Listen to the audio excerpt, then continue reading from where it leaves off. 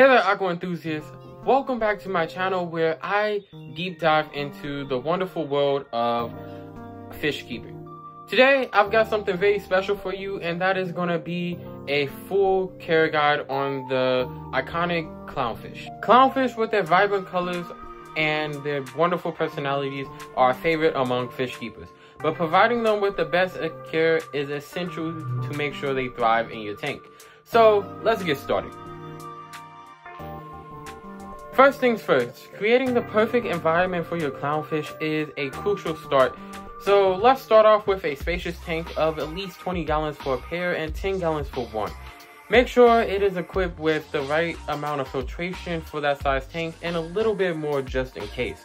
And also make sure it has enough hiding spots for your fish and so that they don't feel stressed and they could get away from other aggressive fish. Things such as live rock and coral are amazing hiding spots for your clownfish. So just consider that. And also anemones, if you know how to take care of them, are amazing places for your clownfish to hide and feel safe. Maintaining stable water parameters, including temperature at around 75 to 82 Fahrenheit or 24 to 28 Celsius, and a pH level of around 8.1 to 8.84 is a good range of parameters that you want to keep your water at for a healthy and happy clownfish. Regular water testing and water changes are essential to keeping your fish happy and healthy and keeping toxins out of your tank. Next up, let's talk about feeding clownfish. They are omnivore fish, so they'll eat anything from nori to mysis shrimp. But I often give mine some pellets that are focused on a carnivore and a vegetarian-based diet or herbivore-based diet. And I also like to add in some frozen food to provide a little bit more of a natural food source. You can also feed live brine shrimp or any other live foods that they would normally eat in the wild if you can get your hands on them.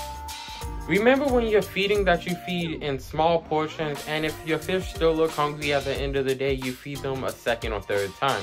This mimics their natural feeding behavior where they eat multiple times a day, but they don't eat a lot in that one sitting. Speaking of behaviors, let's discuss clownfish behaviors and tank mates. These social creatures thrive in pairs or small groups, so consider keeping them with a couple tank mates like other peaceful fish species or inverts. But also, you want to avoid hassling them with species that are too aggressive for them or species that they will be too aggressive towards. And also do individual research on the fish that you plan on adding. And there you have it, a simple and comprehensive guide on caring for a clownfish. With the right setup, proper nutrition, and understanding the clownfish behavior, you can enjoy this beautiful and charming creature for years to come. If you found this guide helpful, don't forget to like, share, and subscribe for more fish keeping tips and tricks. If you have any questions, leave them down in the comment section below, or if you want to share your own clownfish experience, leave it down there below. And until next time, happy fish keeping.